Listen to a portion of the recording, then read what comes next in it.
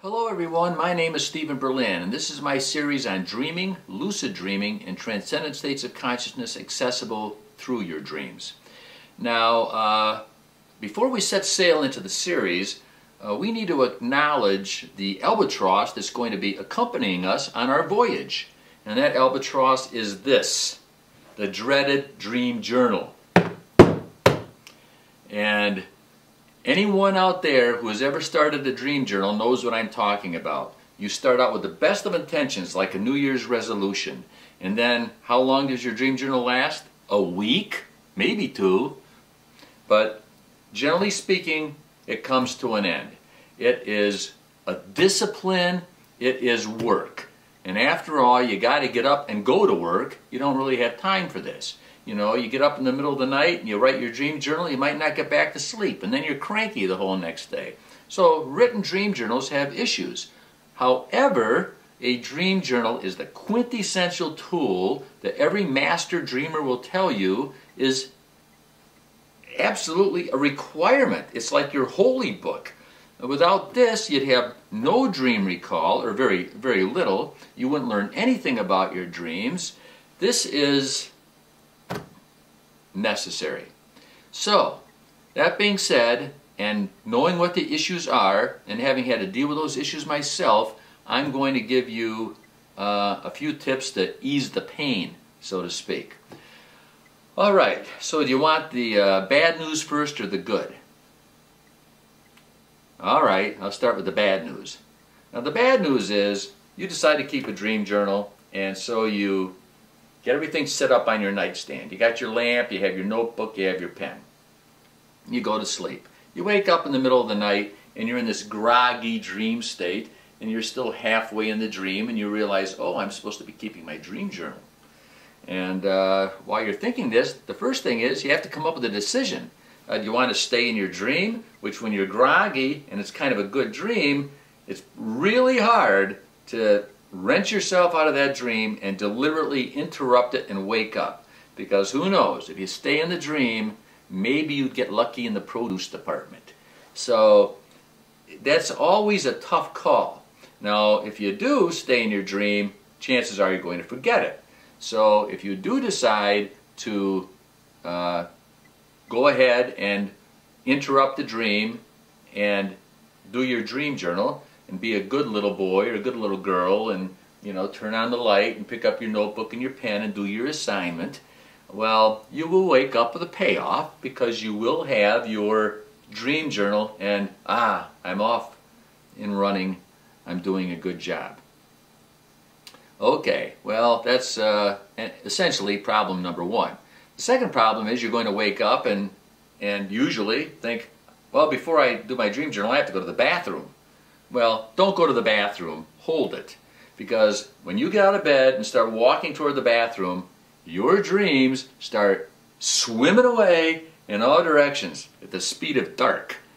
And you will realize how quickly that is over time. This is not a joke.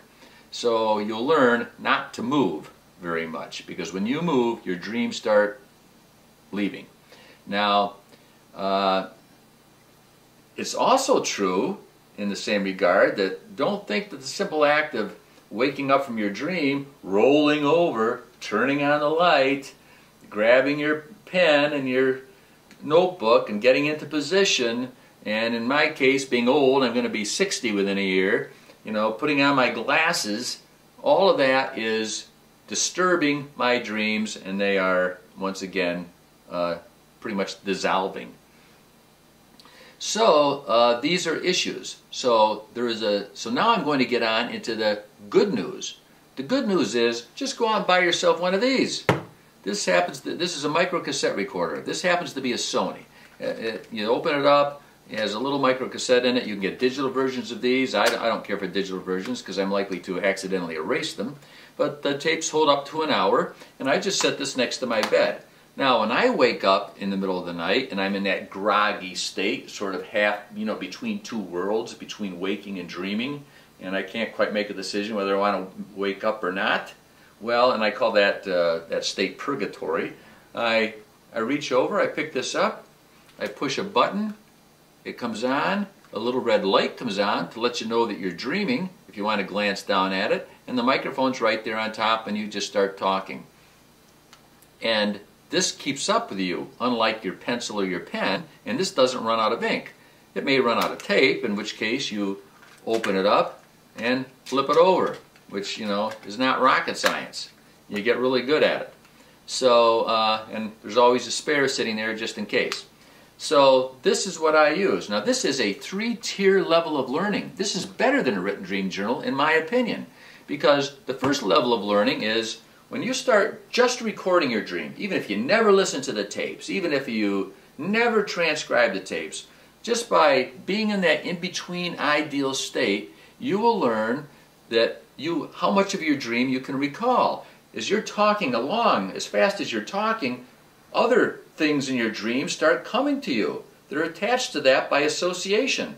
And a flood of material comes back. And then every now and then, you'll even hook a dream that was swimming upstream in some tributary, and you'll be able to reel it back in, and you get a much earlier dream scene. It's fascinating. So that is tier number 1 of your learning, even if you do nothing else but this. Of course, you will forget most of your dreams if you don't end up listening to them. And that's what you learn in the second tier when you actually take the time a month, a week later to push the button and listen to your dreams. And if you have the time to listen to me, you should have the time to do that. And when you start listening to your dreams, the first thing you're going to recognize is, let's see, I had that dream, and then I recorded that dream, and I still forgot it. But here I am listening to it. And then you move on to and you discover associations and things you didn't discover before. Now you're looking at it for the first time with your full waking consciousness. Now then you go to the third tier of learning, which is actually transcribing your dreams. And you'll learn, okay, that was just a typical anxiety dream. I'm not going to waste my time writing that down. Nothing in there of significance to me. And you will write down your more significant dreams. And then when you start writing down when you start out, you start writing down things like examples of day residue and faulty logic and false remembrance. That'll be very interesting. But once you learn that phenomenon, then you won't write all of that down. You just write, particularly interesting creative versions of that may deserve being written down. And then your best dreams, the best of the best, your transcendent dreams, your out-of-body experiences, your alien abductions, whatever your thing is, anything that is really, visiting a dead relative, whatever that's really significant, then buy a special journal or book for that. Now this one happens to be hand-bound in black goat. Now I'm not saying that to impress you. I did it to impress the person that finds this book when I'm dead, so that this does not end up in the trash can in the city dump. Hopefully that the quality of the book will indicate to someone the quality of the contents, and this black goat might outlive this old goat. Okay, well I'm going to move on next into transcendent states of consciousness and dreams, and I know there's a lot of people that don't really like that subject. They think it's all BS. Skip over that section then. But I will say in advance that I am very, very careful not to suggest any metaphysical, paranormal, religious, scientific, anything, interpretation of those experiences. I just want you to know about them. You can apply them to your own life and your own belief systems. And I take some pride in being able to do that for you, because these are essential. And so that's about it. Please enjoy the series, and I am really grateful that you are here.